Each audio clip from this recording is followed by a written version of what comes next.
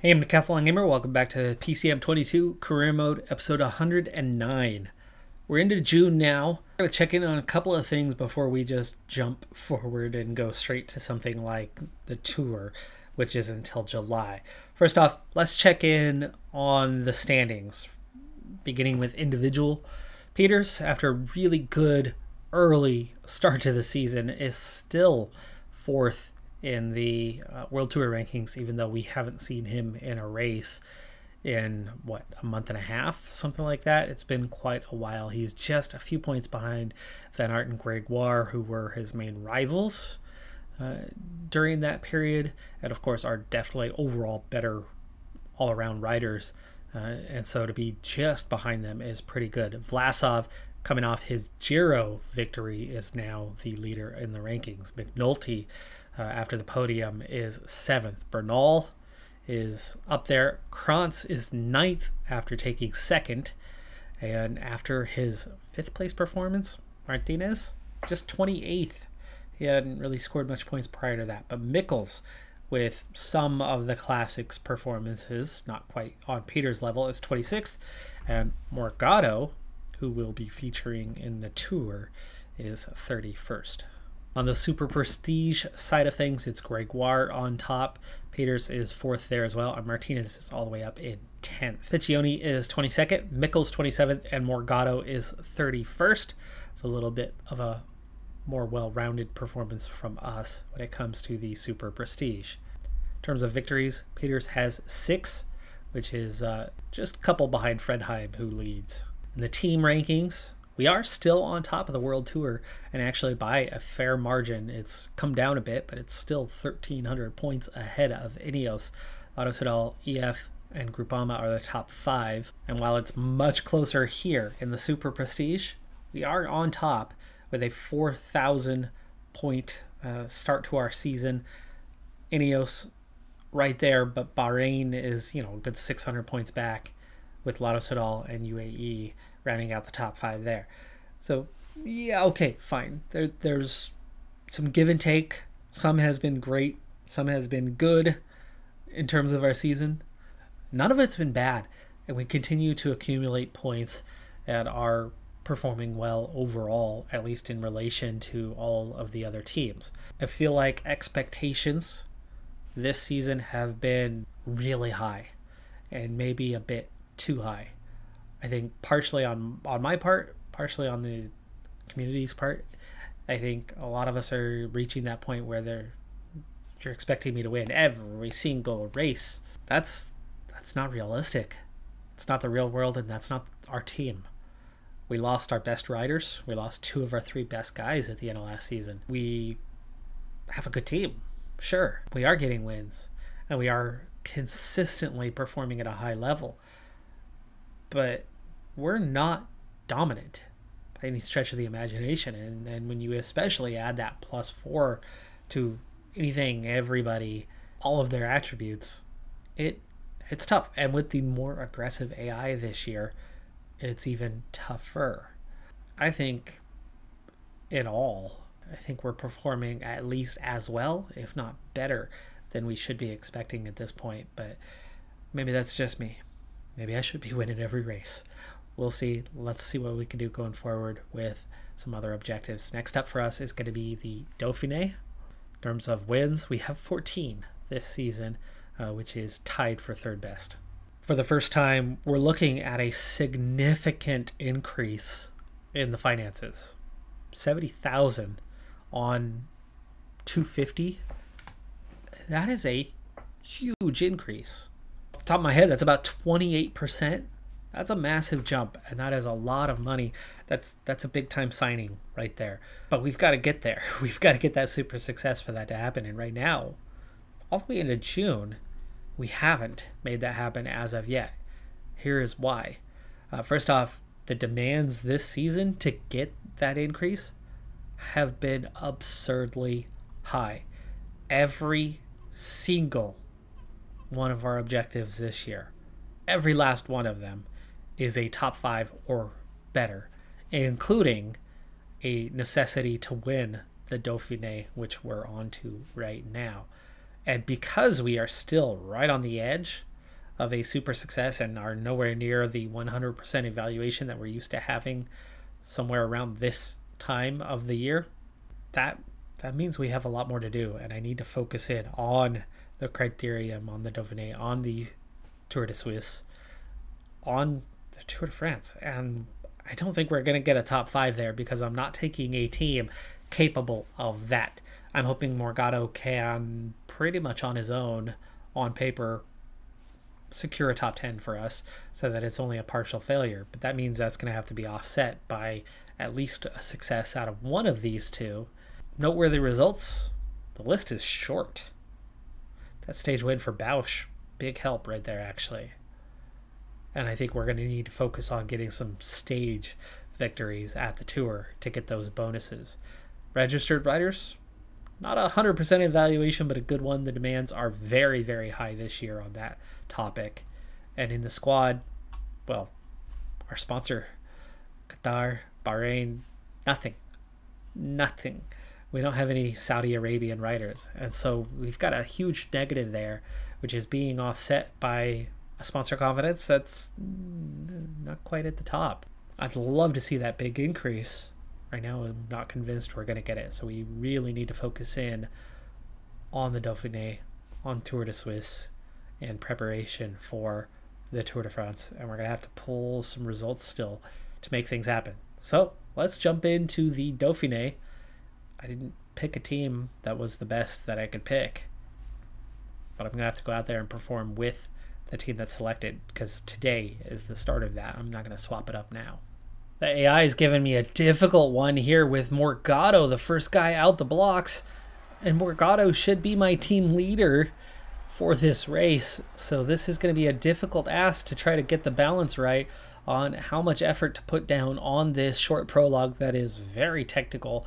A lot of back and forth, left, right, 88 seems to be about right for this one.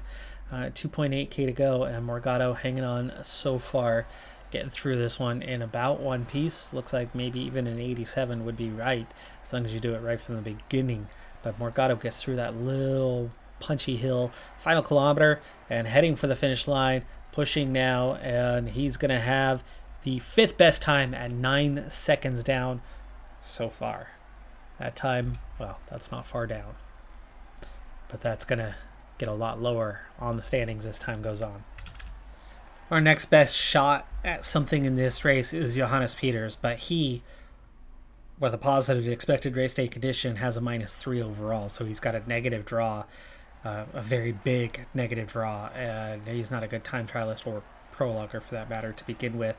So a 63 prologue is going to lead to a pretty poor time here, and he is our slowest at 51 seconds down. Morgado still 9 seconds behind, is 22nd overall. Team leaders are out on the course right now, and most of them did not change the position, so that was good. There are some good riders a few seconds ahead of Morgado, but Morgado's at a good place after one stage. Just forming up my train with 15k left to go here on the 3rd stage of the Dauphiné, and I've encountered my second recent bug within the game. I don't know what is suddenly going on this week, as I'd gone really the whole year without encountering anything. But what we have encountered here is the order of the field is correct, as your eye runs out of energy. The order is correct, but the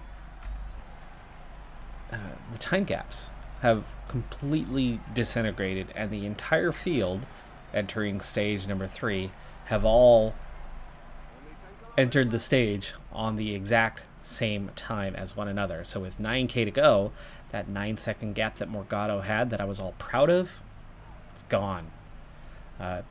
Everybody else, same time too. So we've got 8k to go and just 3 riders left. The field has really blown up in this one.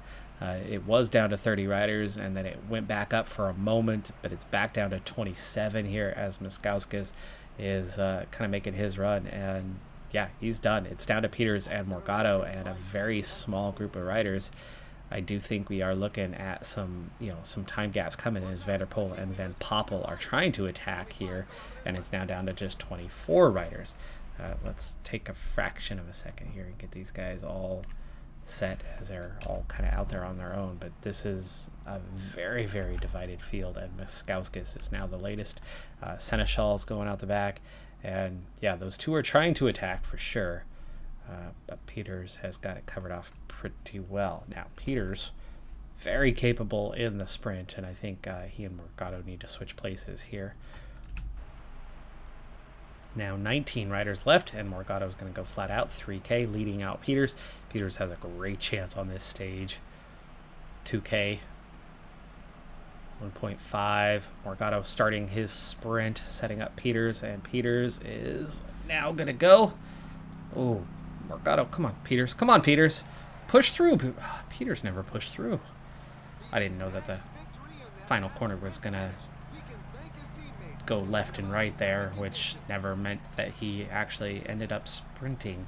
But he certainly had the ability to sprint there and never came through. And he was still trailing Morgado at the end. Morgado just missing out on the seconds, gets 4th place. Peters gets 7th.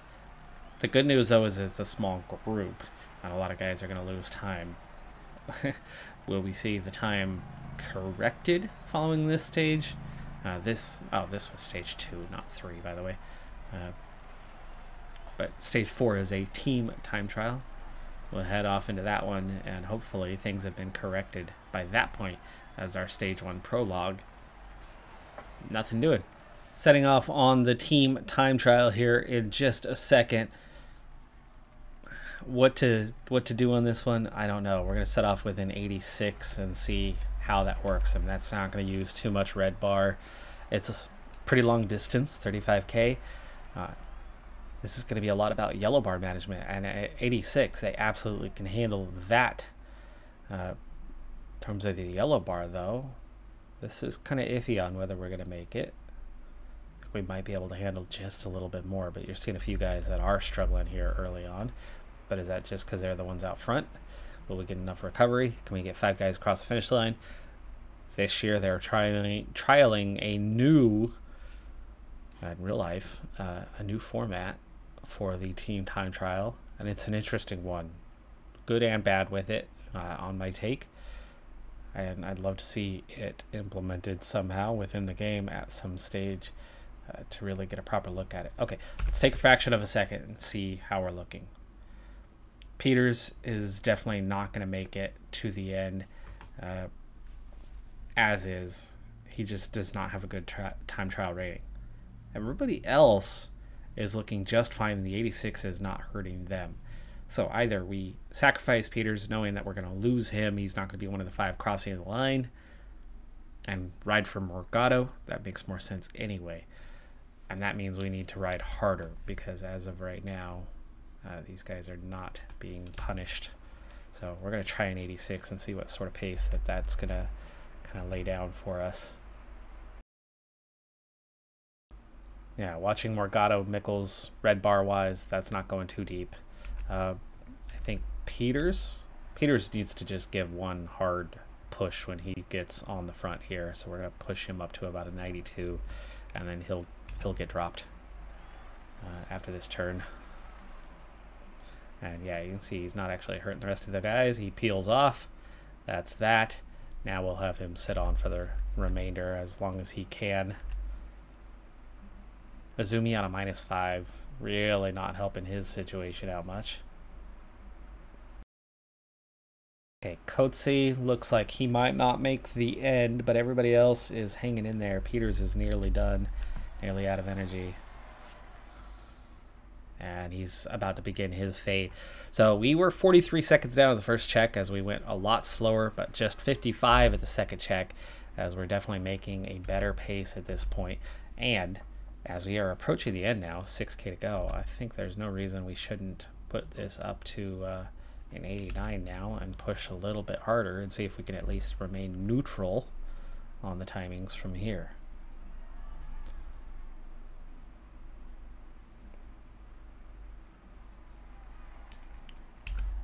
Coetzee, where are you at? Coetzee, you need to get out of this thing. Zoom in Uri, close that up. That's going to leave us down to 6 guys.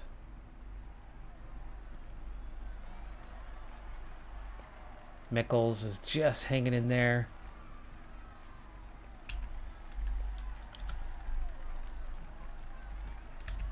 .91 pushing the rest of the way to get 5 guys there. Oh, we only have 5 guys right now. And Mickles is right at the back, 400 meters. He'll make it. There you go. Yeah. Better finish. We close it down to 37 seconds down. Move up to 9th place. I didn't go quite hard enough at the start. That much is clear. But we made up for it. It was still a decent time trial. Good. I think you can say that's a good time trial. I think we probably could have done 20 seconds better had I started just that little bit harder at the start.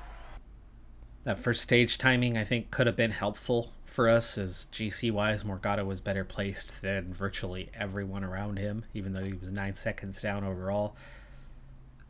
I think that could have had an impact on where we're at right now. But you're seeing a large number of Jumbo Visma riders at 56 seconds behind, but none of them were in that group of 21 at the end of stage number 2. So Morgado is well placed in the top 10 at 39 seconds down, with a few key guys ahead of him, but some of them are not going to be the strongest of climbers, and that should see us move into the top 5, maybe into the top 3, as long as we don't lose time then. Stages 5 through 8 are all mountain stages, so let's get into a big old climb here. Morgado only on a 0 race day condition, but Azumi, who's had back-to-back -5s, today gets a +5. So he's just all over the place right now. A +5 for him is looking pretty dang strong. Miskowskis is probably going to need a little bit more. He's unfortunately on a -4. He's our 3rd best climber, or really our 2nd best climber. And so he's feeling it. He's feeling it. He's not going to last terribly long. But Mickles struggling here. Uri is struggling. Coetzee is struggling. And we're seeing guys go backwards and dropping out. So there's 2 out the group. Peters has been hanging on. Let's get him to protect Azumi and gel up. Nope, that leaves Morgado alone. Let's switch that to Morgado. 74 left, and we're going to what looks like make it over the top with these 5. They'll get a chance to recover a bit. We're down to a single breakaway rider with a slightly over 1 minute advantage. It's still a pretty healthy Peloton. Setting up the final climb, which is really a short one, to be honest. I don't think we're going to be looking at too many time gaps over that one. That's a pretty punchy final. Let's take a look at what that is. This little part here could do some damage and not see recovery, but that's 5K, 7.5%. Whoa, you guys. Whoa. Azumi's hanging on. This is all Morgado. Morgado right at the back of the group. Pace really picked up through there. We will train up before the climb, as you know, we got 6 guys and it'll only be 5K to cover. But let's get through this little hill first before we form our train. And we go over the top of that, and now you want to form up. Morgado's looking good. Azumi, of course, is looking fantastic. He'll do the lead out. I think we can get Peters and his punchiness in there for a little bit. So Coetzee will go. Oh, he's good too. And Miskowskis is just weak sauce today and needs to come forward very quickly before everybody else drops back too far to get behind him. Okay, easing off. Coetzee, there's Peters, there's Azumi, and Morgado is almost where he needs to be. Miskowskis, go a little harder so we can pull open a gap a little bit. and Morgado is fighting to get through there, but is now. And we're at the base of the climb, and Miskauskas is done. So 4 guys for this. Azumi will gel now. And Coetzee, 95. Peters is coming through just fine. Azumi, Morgado, they're just about in place. Miskauskas, I didn't forget you, buddy. 4.6K. Peters is definitely feeling this. And we split the field down to 21. Red bar's gone, so 99, but keep pushing, 3.4. And Peters is going to be done here, so we're going to drop him out of the order. Azumi's going to close that up, good. And we're looking at 2.9K now.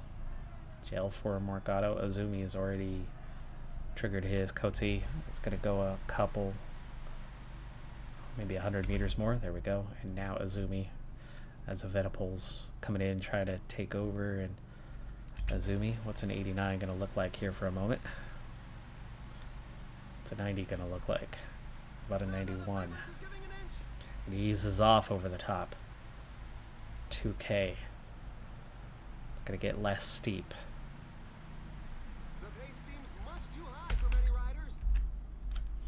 Coetzee's gone. Peters is gone. A whole lot of riders are gone. 22 left. Gel just now kicking in for Morgado. Azumi is sprinting. And now Morgado is sprinting. Can we get him a top 3? Can we get him a top 2? I don't like that he's on the outside. Squeeze. Squeeze. They always do it to me. They always do it to me.